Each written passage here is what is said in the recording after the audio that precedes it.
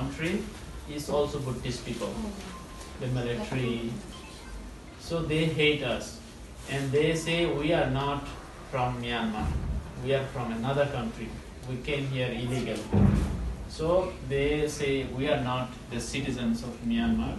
They do not give us kimlik. They do not give us passport. So they kill our people. They shoot our people. They burned the houses of our people.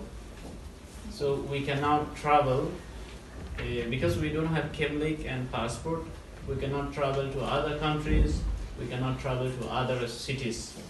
We can only stay in our city. We cannot go anywhere.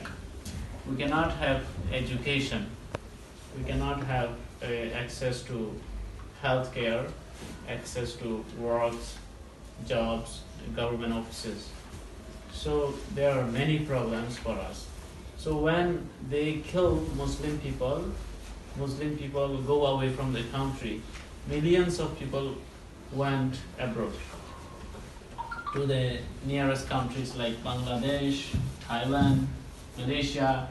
So many people leave the country. We also left the country because there are many killings. We were very afraid. Why did they kill you?